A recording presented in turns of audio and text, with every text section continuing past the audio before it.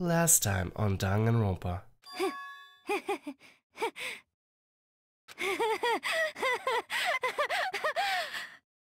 Don't make me laugh, you idiot! Clearly, you want to cram me into your little guilty box. Well, there's one little problem. Have you already forgotten what Hifumi told us as he lay dying? When we asked him who had attacked him, his answer was quite clear, was it not? He said, and I quote, Yasuhiro. In other words, Yasuhiro Kakakure! Right! What? It's basically a formality at this point, but once again, you're totally correct. The black one this time, the true killer who devised the whole slick scheme was... Celestial Ludenberg, or more precisely, Taiko Yasuhiro. Honestly. I lost. Well, that sucks. I guess trying to work with someone else was a mistake after all. Hifumi's ineptitude was beyond all my calculations. I knew it. So you really did approach Hifumi with this plan. But how'd you get him to agree?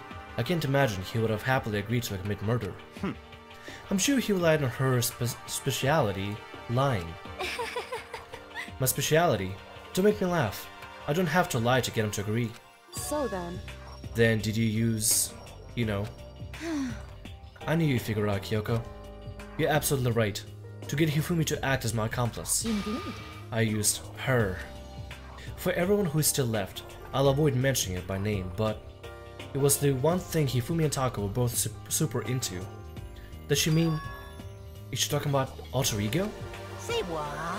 What? What? What are you talking about? Just a second. Don't interrupt. We're in the middle of a very important conversation here. I'm totally out of the loop, as usual. How sad. In other words... Then you're the one that stole it? Indeed. That's right. I see. And you used it to rack Hifumi into a plan you come up with. Right again. Last night, after we had our meeting about how it disappeared, I paid Hifumi a little visit. What are you doing here? Does he have a magical girl costume in his background? Hifumi, why do you have that? How do you think you could fit that body? Why do you even have that? I mean, I understand, I understand if you want to have figurines and all, but why costume? Actually... I was hoping I could talk to you alone. It is about what was stolen. I know who did it. What? Are you okay with this? It was Taka. He stole it. So then... And I have proof. Would you like to see it? As it turned out, I found a use for this digital camera. I'd taken you-know-what to Taka's room earlier and took pictures of it there. I deleted the pictures as soon as I'd shown it to Hifumi, of course. Damnation! Girl, so was him. But how did you do it? He was supposed to yell if you once got close to her. You're correct, which is why Taka forced me to steal it. Say what? As for me... Please forgive me. He threatened me. Oh, He did? As for me... He came to my room last night unannounced, and then it's hard for me to even say. He abused me. Oh, wow. Damn, she went as far as lie about abuse like that? What? Jesus Christ. And he took pictures. He said if I did not do as he asked, he would show them to everyone. Damn, she's an actress, that's for sure. So I had no choice. Damnation! That's a crime, an absolute crime. I mean, I knew he got a little crazy, but... Say what? I never imagined he would go that far. It was amazing how completely he bought it. I can't express how enjoyable that was. I'm about to say something I've never said before in my life. Completely unforgivable! I'm going to kill him. I'm going to fucking kill him. Most unfortunate. Wait, please. If you go now, you'll be playing right into his hands. Actually... Taka's planning to use her to escape, as he made you his target. What? Escape? What do you mean? Taka is going to try to kill you now. Indeed. And all he can keep us, and also he can keep her to himself. This is unforgivable! That bastard! Completely unforgivable! Bastard! Honestly. Can we allow him to continue with these barbaric acts? Absolutely not. How could I? She... I swear I will save her! Actually... Then, would you like to join with me? It just so happens I've come up with a plan. I've devised a way to reclaim what he has stolen and escape this dreadful school. That laughter. And with that, it is complete. Huh? What are you talking about? Oh, nothing. Hifumi agreed without a second thought. The effect that item had on him was remarkable. The power of love. Even though love is twisted as that can still drive people mad, it would seem. You disgust me. I see. I still don't get his voice right whatsoever. Bro. God damn. See, it actually hurts. I might have to give him a different voice now. I have another question for you. What was that strange costume Hifumi's creation? Indeed. Yeah, it was a real pain in the butt too. All I asked him to do was make something to hide the face and general body size. I had no idea he'd make something like that, but it's my fault for picking him in the first place. But...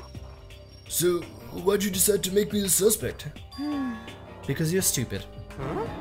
That's it? Let's see... And in that regard, I made the right choice. I'm so glad your stupidity surpassed my every expectation. Life must have been tough for your parents, though. I feel like I could cry. Well... But when you explaining your plan to Hifumi, how'd you explain the part about him playing dead? What she asking is, what was Hifumi supposed to do after that, assuming he had actually let him live? Are you okay with this? That's simple. After he did his part and pretended to be dead, once someone showed up, I told him to say he's been seriously wounded, he was on the verge of death, but he just barely held on. And he really believed that? Well, of course. That was all there was to it. As I explained it to Hifumi, the plan was, while you were all questioning him about what had happened to him, I was going to murder someone else. At that point, Hifumi would have an alibi, so nobody could doubt him. I told him that, and he believed it. It all seemed very straightforward, stereotypical. I just matched a lie to the level of the opponent. In fact, Hifumi ate it up. He believed that lie wholeheartedly, right up until the moment of his death. So in the end... So you had planned to kill him all along. But of course, there would have been no point in my plan if the one who pretended to be dead did not end up dead himself. What the heck? How can human life can mean so little to you? Well... That's a non-issue. I simply did everything in my power to win. Don't be mean! Now you sound like Byakuya. They do kind of sound a little bit like that. I wonder about that. No, he derives his pleasure from the thrill of the hunt. In that aspect, we're nothing alike. Why? Then, what made you take things this far? What the heck? Was it really just for money? Are you talking about the $10 million Monokuma offered us? That is a lot of money, it is true. That's not all there is to it. From the moment our new life here began, my only thought had been escape. But all along you've been saying how we have to accept living here. You little bitch! Obviously that was a lie. Hey! I couldn't take it. I hated it from day one. More than anyone else in here. You little bitch! I wanted to get out. Every day was a fresh torture. And do you want to know why, huh? This is fine. Because I had a dream. And accepting a life here would have meant nothing less than giving up on my dream forever. Honestly. And there was no way that I could ever do that. In the underground world of gambling, I risked my life to make a metaphorical killing. As for me... And it was all for that dream. And what was that dream of yours? Isn't it wonderful? To live in a European castle. A castle?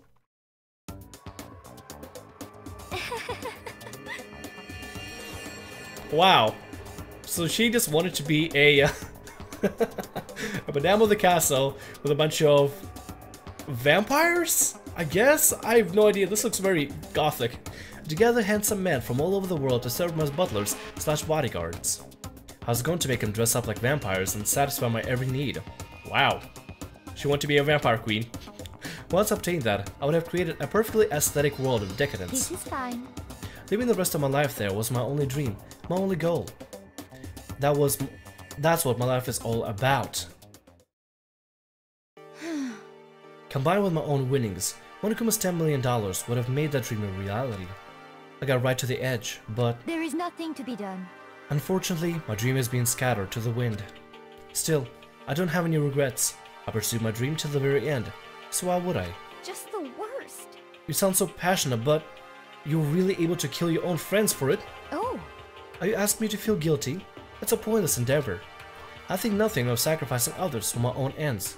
I feel nothing. do you understand? That's all there is to me. That's what makes me complete. Isn't it terrifying how different our values are? There's simply no room for understanding. What is this? That's what we should be saying. And plus, how can you be so calm? Don't you realize you're about to die? Why aren't you scared? My ability to lie is unraveled, and I take pride in that. It's not just other people. I can even feel my own emotions. The conscious deceives the unconscious. That's why you're not scared? Yes, indeed. That's right. I don't fear death. Kill me however you like. But you know, if I could be reincarnated, if I had a choice, then Isn't it wonderful? I think I'd like to come back as Marie Antoinette. Hey, You just get executed again. I gotta get his voice right. Who is Marie Antoinette? Can somebody please let me know in the comments below? I'm not good with history, sorry. I'm pretty sure that's a character, not a character, but a legit person from the past, or a fictional character. So please do let me know who Marie Antoinette is and what is it from. So I smiled then. When she did, it looked to me like a poor effort to force it. She claimed she could fool her own feelings, but that statement itself must have been a final lie. And that weak, fake smile is what betrayed her. Thrills, chills, kills! You all done? Okay, let's get rolling. The black can disturb the peace and must pay the price. Now then, I prepared a very special punishment. For her, the ultimate gambler. Let's give it everything we've got. It's punishment time!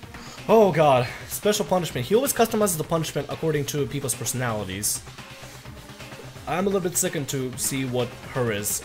I guess I'll let Kyoko hold on to this. What? This is... Will it really give you the hope you're looking for?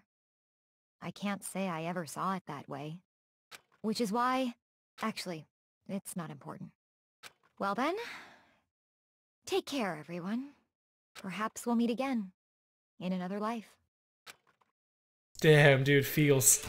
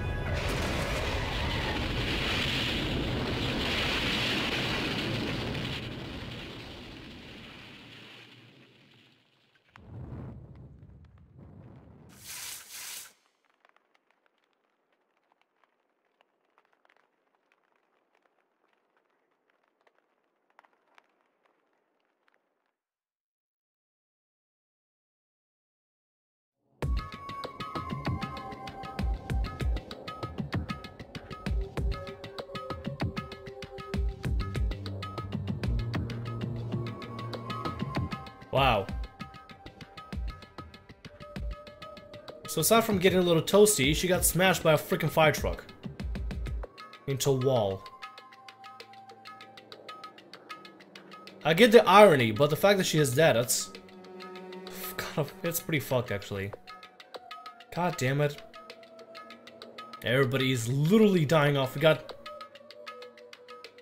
8 people left, 7 people left now.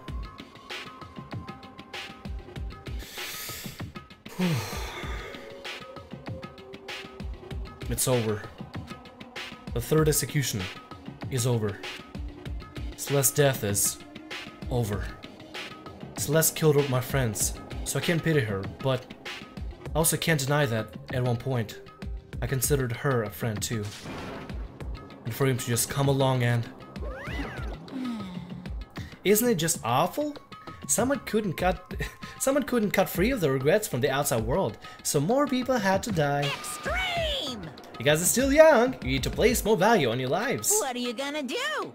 Jeez, and here I thought you guys were gonna pass the torch of hope to the next generation. Let me out of here! Why do I care about hope? I'll throw it in the trash if you just let me out of here. Too bad. You're all the embodiments of hope, whether you like it or not. And it's my destiny to knock you down one by one.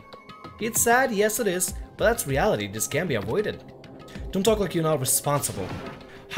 How long are you gonna make us keep doing all through this? What do you want from us? God, I'm so sick of people asking me that. Give it a rest already. So anyway, Kyoko, did I see you get some kind of a key type object from Celeste? Hey, hey! So what's the deal with that? What? What's the matter? So then, I'll answer your question if you answer mine. you... What'd you do? What'd you do to me? Ooh. Wait, what? Hey, Answer me. What'd you do to my body? Ooh, how exciting. The hell? What? Oh man, oh jeez. Oh man, oh jeez. What do you mean? What did I do? I have no idea. I don't know anything about it. What was that just now? The mastermind did something to Kyoko's body. What does that mean? Hello. Okay, things are getting kinda awkward. I think it's about time I get out of here. Well, Meanwhile, you guys can go and enjoy your school life. If you get lonely, give me a shout. Not that I'll do anything about it, of course. see ya later. Monokuma disappeared, leaving us all depressed and in despair. Although, it wasn't all despair. There was one small hope. Hey, Kyoko. Monokuma already mentioned it, but... what's the key that Celeste gave you? Well, what's the key that Celeste gave you? so... Most likely, is a key to one of the dressing room lockers. Huh? What? That means... Celeste probably hid it in there. Hey! I suppose sometimes it's easy to miss what's right beneath your nose. Well then, better go check. Indeed. Good idea. We left the courtroom and rushed to the dressing room. As we approached the dressing room, Kyoko looked back at us and said, Hey, I'm going to go on alone from here. Everyone else head to the dining hall. I'll check in with you later. What? Why exactly are you going alone? so... Do you even have to ask? As she spoke, she glanced quickly at the surveillance camera. Come on. That's not what I mean. Why you? There's still the risk of a spy, you know. Then I'll go. What? You? Please, let me go. Standing here arguing is just going to draw more attention to us. Goodbye. Do whatever you want. Thank you, Byakuya. Well then. Then it's up to you. Yo! I'm gonna go to the dining hall, okay? Huh? So Makoto and Kyoko are gonna go together? Does that mean what I think it means? Okay. Good luck, Makoto. Girls like her are total pushovers when you show a little backbone. Wow. Okay, Hina. I try to forget what Hina said. Everyone headed to the dining hall, leaving me and Kyoko here alone. Shall we go? Well, shall we? Yeah, So then... we need to get into the locker. Kyoko took the key Celeste had given her and unlocked the locker. And as the locker swung open, we saw... You're really cool. Good morning. It's been a while, hasn't it? It's safe. Thank goodness. I'd never heard Kyoko sound so relieved. It was like she was speaking from the bottom of her heart. I did just what Celeste asked. I didn't say a word. I stayed quiet the entire time. So, Oh, and I think I might be able to open the last set of files soon. Maybe as early as tomorrow. I'm doing my best, so please wait for me, just a little longer. So now we can officially say the case is closed. As far as this incident is concerned, sure, but can we take a second? Since we have this opportunity, I want you to be honest with me. Kyoko, please tell me, what are you trying to do all on your own here at the school? Is that why you wanted to come here with me? However, Regardless, that's not something I need to know right now. I don't need to know? That just makes me even more worried. what? Worried? Like, what happened during the investigation this time? You disappeared, and we didn't see you again. Without warning, without explanation. When you do that, Indeed. it's only natural that they think I'm Mastermind Spy, right? And you too. No! I believe you knew. What? Do you believe in me? Isn't that obvious? People believe in your friends, right? That's what I want you to tell me. And I want you to believe in me too. Because we're friends. I understand. It's true. Then, maybe I can believe in you. Just a little bit more. Then, That's fine. fine. I'll tell you. I'll tell you why I've been disappearing and where I've been going. You see, what I heard from Kyoko then was, well, frankly, it kind of blew my mind. Right after I told Kyoko I believed in her, she told me a story that was, well, almost unbelievable. I decided I had to confirm what she told me with my own two eyes, so I waited for nighttime to come. And when I did, I went into action. Correct. The boys' bathroom on the second floor doesn't have a surveillance camera or monitors in it. And in the storage closet there, way in the back. She said it was way in the back of the boys' bathroom storage closet, but could Kyoko really be right about this? Guys, I don't like this. I don't like this, ladies and gentlemen. I really don't like this. What is Kyoko gonna tell us? Wait, whoa.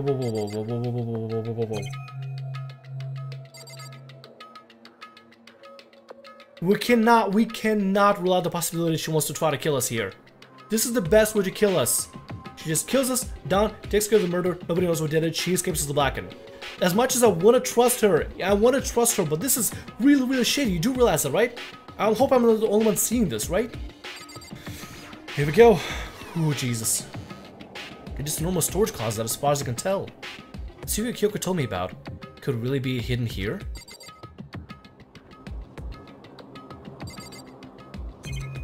The wall. Wait. I see something. Yeah, it looks good. It looks kind of like a door. Doesn't it? She said it was all the way in the back of the storage closet. But I mean, seriously? Without thinking, I placed my hand on the back of the storage closet. And suddenly, as if I were being yanked in. At the same time as I heard that sound, I fell through the wall. I had no idea what was going on. And we crashed somewhere. I'd fallen through the back of the storage closet. Huh? It turned out, the back wall was like a revolving door, and I made my way back to the other side. Just like Kyoko had said. Correct. In the boys' bathroom on the second floor, there's a storage closet. And way in the back of that closet, there's a secret room.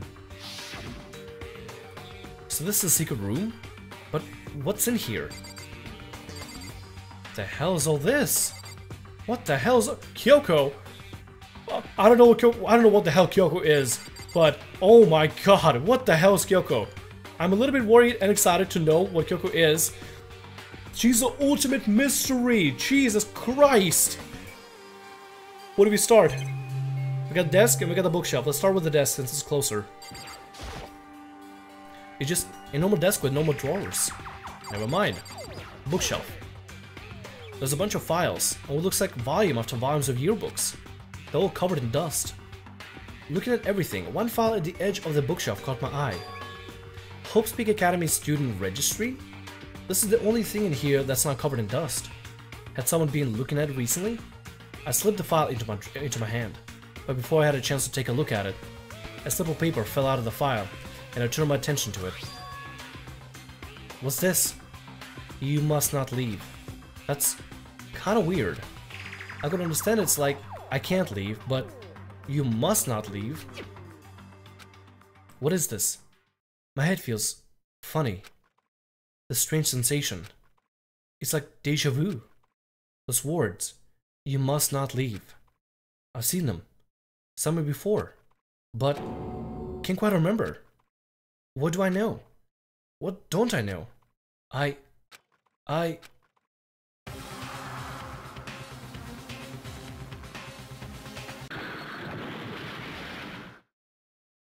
Strange sound rang out through my head. It felt like I was shaking my brain back and forth. And then, darkness. I don't understand what's happening. I don't know what started it. It's all over. And with that, I opened my eyes. I didn't know how long it's been. What the hell just happened? We got attacked by some masked individual in the back. What the hell just happened? What? Ow. Apparently, somebody hit me, and I lost consciousness. That's all I understood. The dull, throbbing pain in my head proved that much at least. And everything is gone. An empty bookshelf. Huh? Empty? Gone. It's all gone. The yearbook, the student registry, and even the note that had fallen on the floor. It's all gone? What does this mean? But my brain refuses to do any more work. The insistent pain in my head began to spread across the rest of my body. For now, I should go back to my room, get some rest. Is this a good idea? My body was heavy with pain, my mind heavy with thought. I dragged myself back towards my room. Somehow, I made it back to the first floor of the school. Ugh. The farther I walked, the more I felt things are getting blurry. I can't see in front of me. I couldn't stop myself from collapsing right there. And after that...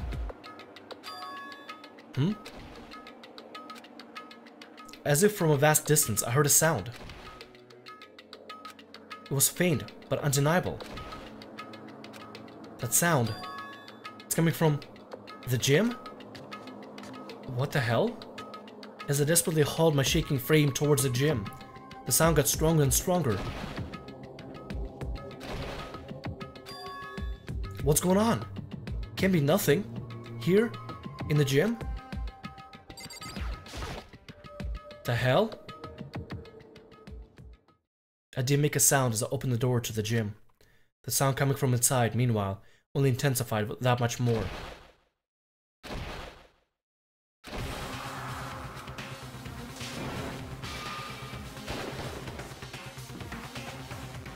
Oh, damn! Oh! Oh! Oh! Oh my god! Before me, there raged a battle beyond anything humanly possible. No, one side's not human, that's for sure, but regardless, I couldn't stop staring. I forgot to move or even breathe. Why, you? What do you think you're doing? I asked you a question. What's the meaning of this? How dare you defy me? This wasn't part of the deal!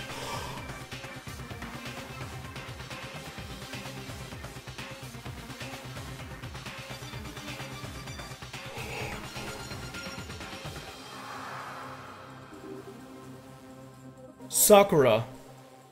That's Sakura, and that's real Sakura, trust me. Sakura as being Monokuma's spy? Oh shit. The deal? I've made a decision.